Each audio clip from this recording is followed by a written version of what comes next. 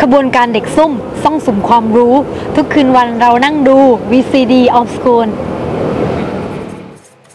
home meeting แปลว่าจัดประชุมนะครับจัดประชุมปกติคำว่า hold แปลว่าอะไรครับถือเช่น I hold your hand ใช่ไหม I hold your hand ฉันจับมือเธอหรือ I hold you เคยได้ยินไหมในเพลงฝรั่ง I hold you แปลว่าฉันกอดคุณไว้คือฉันถือคุณไว้อะไรเงี้ยหรือแบบว่าแต่ถ้าสมมุติเป็น I hold the telephone แปลว่าอะไรฉันพักสายไว้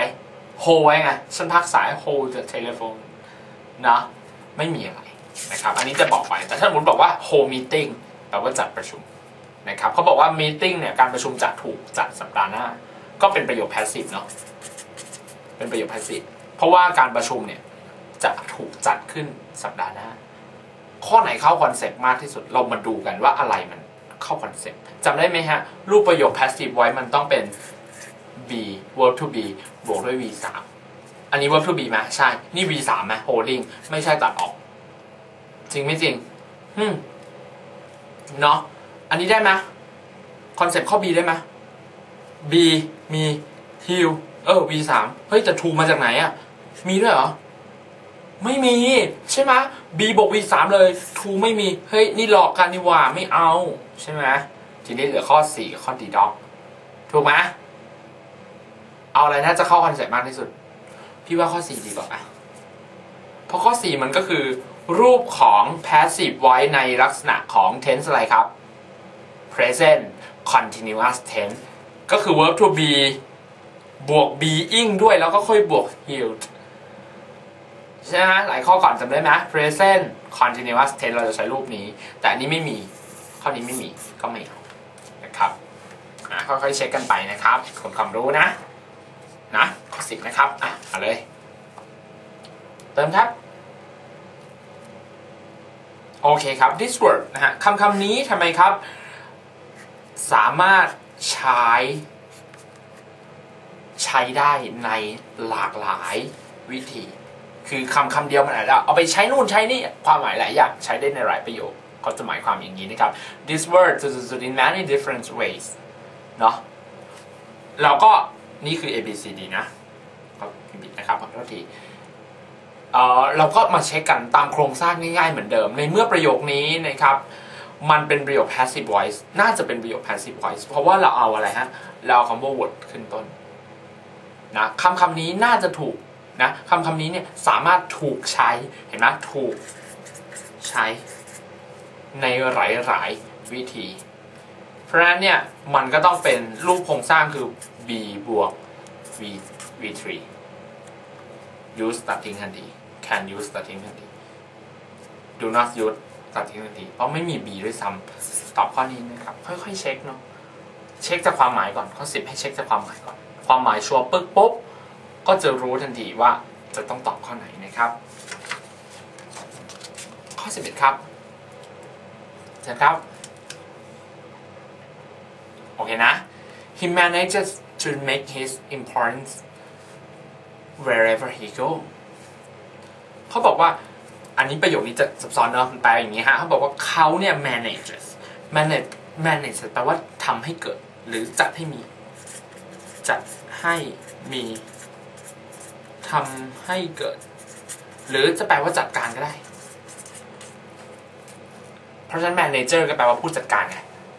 เนาะจัดให้มีทำให้เกิดจัดการนะเขาจัดให้มีเนี่ยเขาจัดการให้ตัวเขาเองเนี่ย to make his important คือทำให้ตัวเขาเองมีความสำคัญ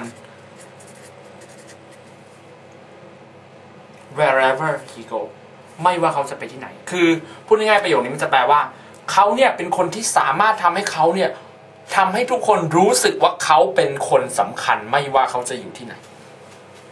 คือไม่ว่าฉันจะไปที่ไหนไม่ว่าอีตาคนนี้จะไปที่ไหนเนี่ยเขาจะสามารถทำให้ทุกคนเนี่ยรู้สึกว่าเขาเป็นคนสำคัญนี่ไงมีคำว่ารู้สึกอยู่ข้อนี้เป็น passive ไว้นะครับเหมือนเดิมเนาะ to make his important being felt นะครับ being felt นะเพราะเป็น be บวก v3 นะครับ12ครับโอเคครับได้ยัง being caught for violating the traffic rules นะถูกจับนะฮะถูกจับจริงปะ being caught นี่เป็น passive voice ละขึ้นต้นด้วย passive จริงปะ b บวก v3 นะถูกจับเนื่องจากฝ่าฝืน violating แปลว่าฝ่าฝืนนะฮะ violate มาจากกริยาคำว่า violate นะแปลว่าฝ่าฝืนนะครับฝ่าฝืน traffic rule ฮะ traffic rule คืออะไร traffic ว่าอะไรเขาบอกเมืองไทยเป็นเมืองที่ traffic มันทำไม traffic มัน jam มากๆหรือ traffic มันอะไรเคยได้ยินไหม traffic มัน congested มากๆคือ traffic คือการจราจรติดขัดหรือการจราจรยุ่งเหยิงมากๆเลยครับเพราะฉะนั้นเนี่ยอันนี้ก็เหมือนกันเขาถูกจับเนื่องจากอะไรครับฝ่าฝืนกฎจราจรdriver will คำว่า fine ตัวนี้ไม่ได้แปลอย่างที่หนูรู้จักเนาะ ปกติอะไร I am fine ใช่ไหมแปลว่าอะไรฉันสบายดี I'm fine thank you and you ใช่ไหมแต่ไอ้ fine ตัวนี้มันเป็น adjective ไงแปลว่าดีฉันดีฉันรู้สึกดีฉันสบายดีใช่ไหมครับฝ่ายตัวนี้เป็น adjective แต่ฝ่ายตัวนี้ที่เราเจอในข้อนี้เนี่ยมันเป็นกริยานะให้จำว่าฝ่ายที่แปลว่ากริยาแปลว่าปรับถูกไหมฝ่าฝืนกฎจราจรคนขับรถคนนั้นก็จะถูกปรับจริงมากเขาปรับตัวเองไม่ได้เขาต้องถูกคนอื่นมาปรับถูกตำรวจมาปรับเพราะฉะนั้นถูกปรับแปลว่าอะไรแปลว่าฉันถูกปรับฉันเป็นกรรมฉันต้องใช้ประโยคเป็น passive ตรงนี้ต้องเติม passive voice จริงไหมครับเติม passive voice ก็คือ b บวก v 3 แน่ๆจริงปะในเมื่อ b บวก v 3 ข้อไหนนี่มีไหมมี to ไหมไม่เกี่ยวสักหน่อยไฟเฉยๆได้ไหมก็ไม่ได้ b finding ก็ไม่ได้ฉันบอกเอา v 3 ไม่ใช่ v ing แน่นอนต้องเป็นข้อ bใช่ไหมครับโอเคนะโอเคครับงั้นก็ไปข้อ13กันเลยครับโอเคครับ13นะ he is reported เขาถูกรายงานว่าอะไรครับรายงานว่าถูกฆ่าประโยคข้อนี้เป็น passive แน่ๆละเขาถูกรายงานว่าถูกฆ่าก็คือรายงานว่าเสียชีวิตนั่นเอง in the recent flight แปลว่าอะไรฮะ flight แปลว่าอะไรเคยไปขึ้นเครื่องบินไหมเครื่องบินเรียกเป็นอะไร flight นะฮะ flight ก็แปลว่าเที่ยวบินนะฮะ flight แปลว่าเที่ยวบิน flight แปลว่าเที่ยวบินครับโอเคนะเขาถูกรายงานว่าถูกฆ่าในเที่ยวบิน recent ก็คือเที่ยวบินล่าสุดที่บินเร็วๆนี้เที่ยวบินปัจจุบันอาจจะเป็นเที่ยวบินที่เกิดขึ้นเมื่อเช้านี้นะครับเขาถูกรายงานว่าเสียชีวิตแล้วนะครับทีนี้ถูกฆ่าเนี่ย being killed ไม่ใช่ being killed b บวกด้วย v 3แน่ๆเพราะเป็น passive เนาะเพราะฉะนั้นก็ต้องดูว่าทีนี้ก็ต้องดูว่าอันไหน he is reported ข้อไหนฮะมันข้อ to have been killed นะครับมี v อยู่ตรงนี้มี q อยู่ตรงนี้ครับนะเพราะเหตุการณ์มันเกิดขึ้นไปแล้วทำไมตอบข้อนี้เพราะเหตุการณ์มันเกิดขึ้นไปแล้วเพราะทำไมครับนี่ไงมีคำว่า recent flight แล้วก็ reported คือมันถูกรายงานหลังคือเหตุการณ์มันทำไมฮะเกิดขึ้นแล้วก็จบลงไปแล้วไงแต่อาจจะเกิดขึ้นเมื่อเช้านี้หรือเกิดขึ้นเมื่อคืนนี้แล้วเพิ่งมาถูกรายงานณปัจจุบันตรงนี้แปลว่าเหตุการณ์มันมีความต่อเนื่องกันแต่จบลงไปแล้วอย่างบริบูรณ์นะครับเพราะฉะนั้นอันอื่นเนี่ย tense ไม่เข้านะครับ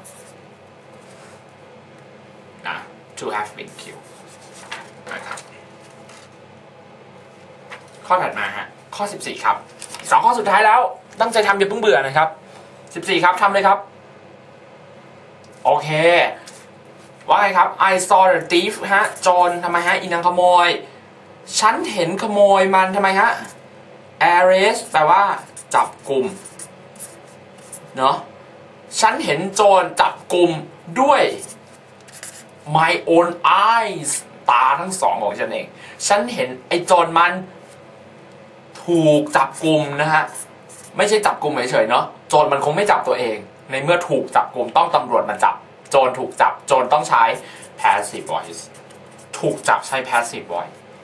คือตัวเองเป็นกรรมโจรเป็นกรรมแล้วถูกตำรวจจับเพราะฉะนั้นถูกจับ with my own eyes สองตาของฉันเองแน่นอนต้องเป็น b บวก v3 หาให้เจอก่อน b บวก v3 มีไหมสักข้อหนึ่งข้อนี้ง่ายเลยนะครับ arrest นี่ไม่เอาละนะเพราะเป็น v1 infinitive อันนี้ vingนี่ vs ไม่เอานี่ไง b บวก v3 ข้อนี้ง่ายมากนะเนาะโอเคเนาะจริงๆ passive active voice ไม่มีอะไรสบายๆบื้อเลยสบายบื้อโอเคนะ15ดีกว่านะครับข้อสุดท้ายละทุกคนหายใจเข้าลึกๆครับทำข้อสุดท้ายให้ถูกแล้วก็จะถูกหมดทุกข้อใช่ไหมถูกหมดทุกข้อนะโอเคนะครับมาเลยครับ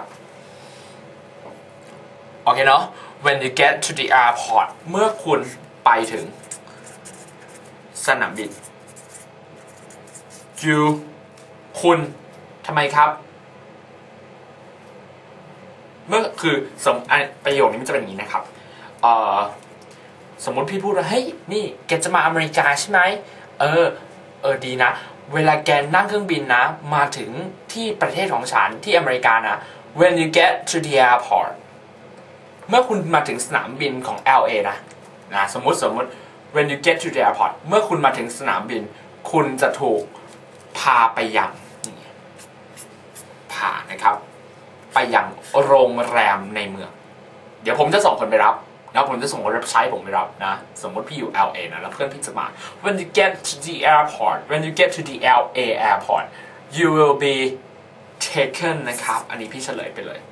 คือพี่ก็จะบอกเพื่อนว่าเฮ้ย you will be taken นะคุณจะถูกคนรับใช้ของผมเนี่ยพาไปที่โรงแรมในเมืองเนาะเหมือนเดิมเราก็ใช้วิวถูกไหมครับในเมื่อตรงนี้มันเป็นไม่ใช่ future simple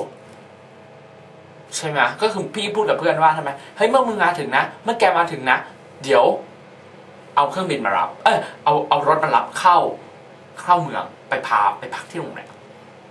ใช่ไหมฮะมันต้องใช้วิวแล้วก็แน่นอนต้องมี b บวก v3 ด้วย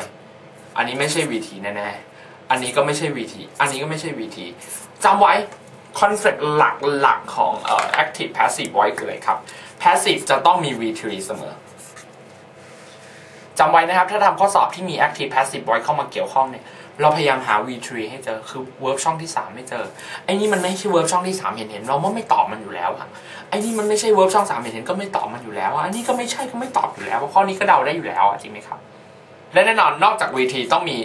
verb to be เข้ามาเกี่ยวข้อง verb to be มีหลายรูปหลายหน้าตานะครับมีรูป is am are